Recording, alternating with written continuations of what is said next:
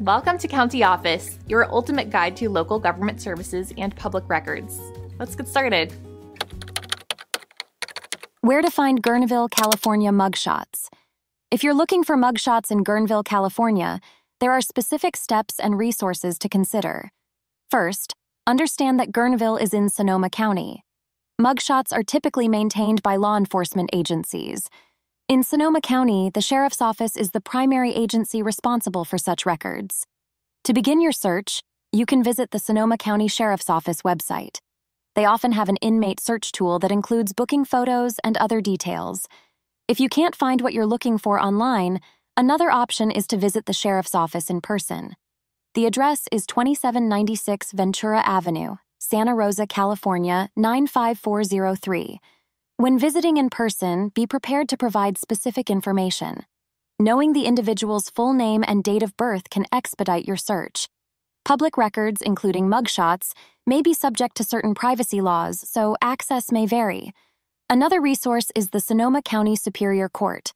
Court records can sometimes include mugshots, especially if the case has gone to trial.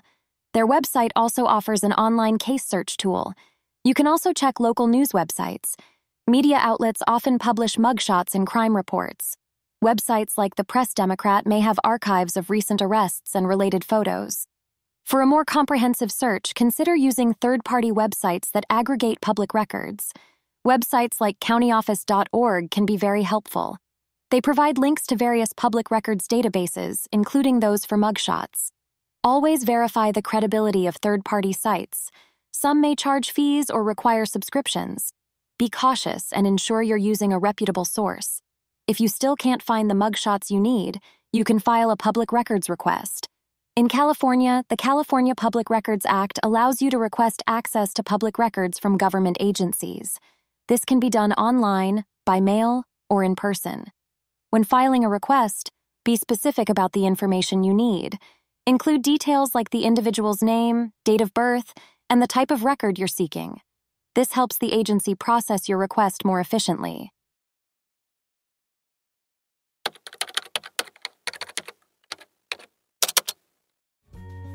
To learn more, check out these links, which you can click in the description below. And feel free to comment your questions. We're here to help.